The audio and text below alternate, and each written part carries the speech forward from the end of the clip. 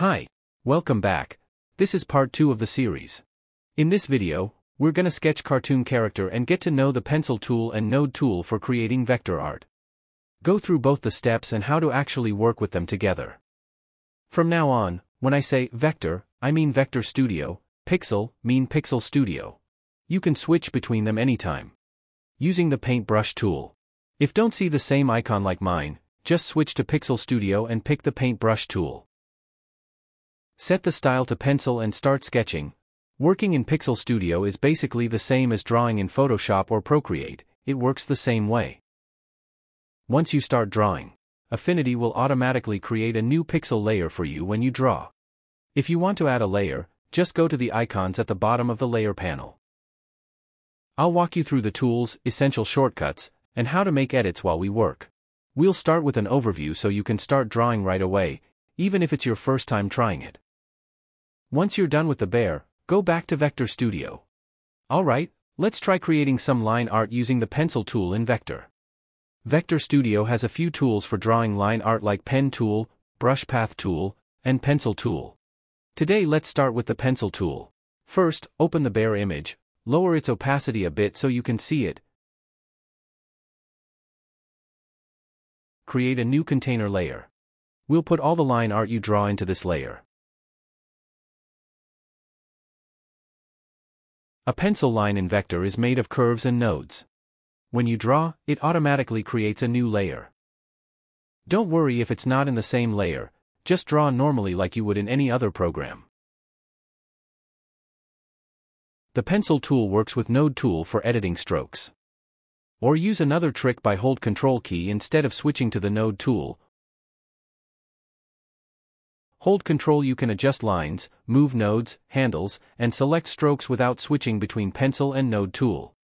This saves time. Remember the workflow. Draw, hold Control to adjust, then continue drawing. That's it. Keep going like this until it's done. Make the strokes touch each other as much as possible, with no gaps, good for coloring. The principle is the same as drawing in any regular drawing program. The only difference is switching from raster to vector mode to make vector art. Some essential shortcuts while drawing like Ctrl-0 zoom to fit, Ctrl-J duplicate, Ctrl-G group, and of course, right-clicking will open a context menu with available commands. Okay, when you finish drawing, you'll see a lot of stroke layers. Select them all and press Ctrl+G to group them. Grouping makes it easier to select. Rename it to ink. Grouping lets you move, resize, and edit multiple objects together, keeping everything organized and saving time. Try scaling the shape. You'll see the stroke width changes because scale with object in the stroke panel wasn't checked. Go ahead and check it.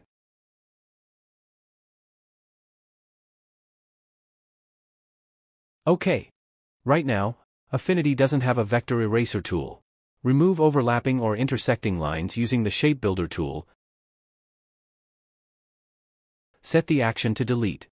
Each tool has some interesting options, so we'll learn them gradually.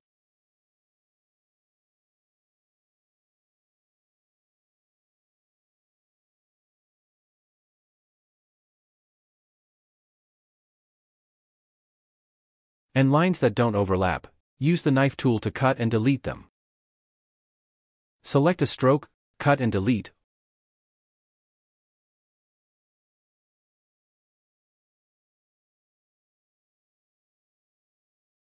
Or another method, use the node tool, add a node, and hold Ctrl to delete the stroke between 2 points. Now we can move on to coloring. Alright, I think that covers the basics of using the pencil tool for drawing.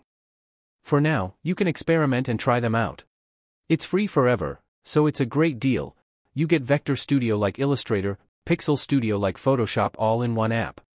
Make sure to follow so you won't miss part 3, coloring. Thanks for watching.